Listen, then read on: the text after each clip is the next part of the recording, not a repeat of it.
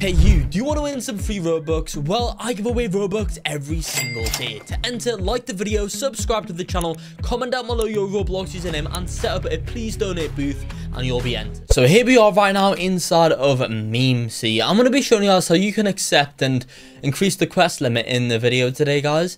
So this is going to allow you to do multiple quests at one time instead of just one. So that's going to get on it. But if you are ever in need of Robux, go ahead and download this app called Playbyte. It's like an arcade on your phone. You guys can play fun games in a single app and win prizes for playing those games. One of the prizes is the official Roblox gift card, but you can also win all kinds of other stuff such as electronics to snacks to cool fidget toys. Go and download Playbyte today, linked down below, and also use code GAMINGDAN. And by doing so, you'll be 10% of the way there to earning your first $10 Robux gift card. Follow me. We're going to go to the starter island, guys. Then in the starter island, come up here, guys, and we are going to want to speak to Popcat. Because, guys, Popcat will allow us to purchase a quest scroll for 1,000,000 cash, guys. You guys can go and purchase this, and it will allow you to increase your quest limit. Once you guys have bought it, though, guys, yeah, that will just simply allow you guys to, I guess, increase your quest limit instantly. What you guys will have to do is go to menu, inventory,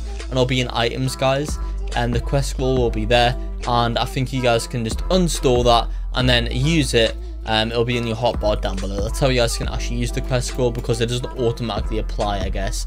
But yeah, that's how you guys can increase your quest limit inside of Meme C. And that's going to be it for the video here, so like and subscribe for more.